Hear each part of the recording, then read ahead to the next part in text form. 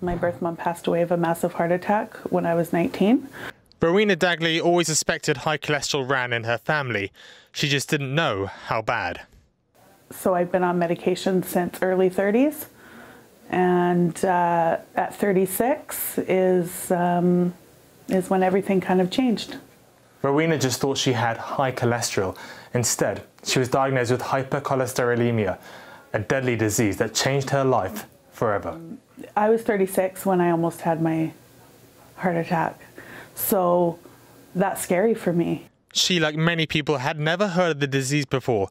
That is, until she was diagnosed at a specialist clinic in Vancouver.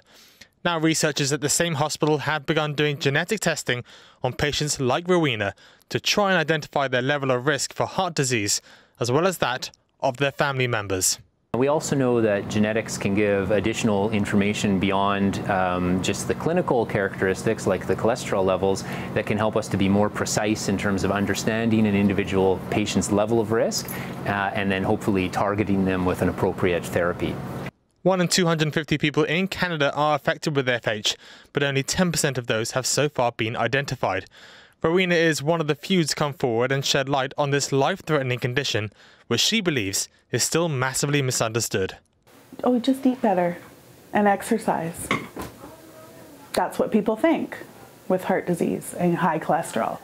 But mine's not elevated. People with this disease they're way up here, right? So that's why we need to get this out there about testing and things. So when we see somebody like Rowena, we try to contact all of her children and her brothers and sisters and even her parents to make sure they have been tested, because they will each have a 50-50 chance of having the same inherited high cholesterol.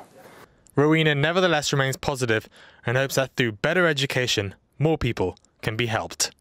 With all the research and these forums and getting the awareness out there and erasing the stigma behind high cholesterol or heart disease and just get people educated, I feel that is the number one. Tom Walsh, City News, Vancouver.